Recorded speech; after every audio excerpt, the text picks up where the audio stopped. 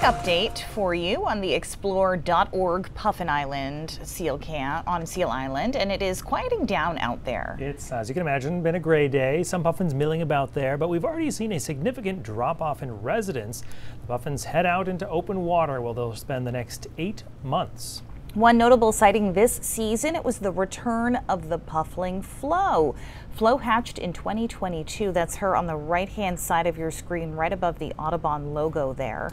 Normally, young birds spend their first 3 to 5 years away before returning to the island where they were born, so this marks an early return. And the Audubon remarks that there have been a notable number of 2-year-olds returning this season. And here's your reminder, we are still looking to name the puffin we adopted. Right now, it just has that clunky scientific moniker EN78. So far, we've gotten a lot of submissions, a lot of puffin wordplay. Someone suggested Sean Connery for some reason, various first names. One joke name that our producer loves was EN79. And while that's funny, we're probably not going to pick that one. You can still weigh in. You can find a link on our website to submit your suggestions. And yes, we will be picking that name on Monday.